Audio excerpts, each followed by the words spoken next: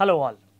How does high uric acid affect kidney function? We all should know that uric acid is the end product of purine metabolism.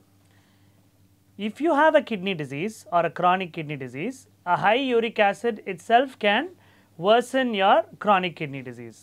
அதாவது ஒரு uric acid level பிளட்ல அதிகமாக இருந்தால் உங்கள் kidney பிரச்சனையை ஜாஸ்தி ஆக்கிறதுக்கான வாய்ப்புகள் இருக்குது.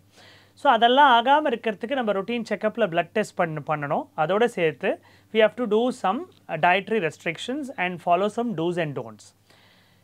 சில பேருக்கு இந்த யூரிக் ஆசிட் ரொம்ப ஹையாக இருக்கிறதுனால கவுட் அப்படிங்கிற ஒரு ஜாயிண்ட்டில் ஒரு பெயின்ஃபுல் கண்டிஷன் வரும்.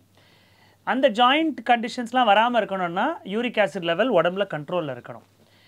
So we should avoid drinking lot of soft drinks and too much of alcohol. All this will precipitate uric acid in the kidney and in the joints. ரெண்டாவது ரொம்ப wait போடக்கூடாது. obesity is a risk factor.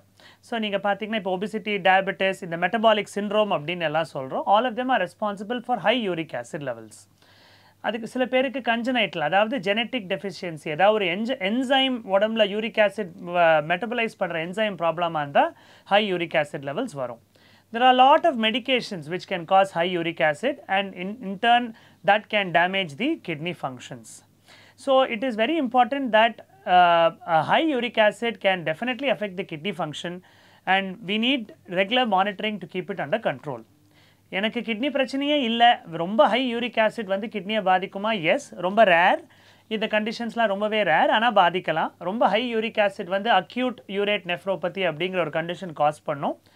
And சில cancer பேஷண்ட்ஸ்லாம் chemotherapy எடுக்கும்போது அவங்க உடம்புல uric acid அதிகமாகும்.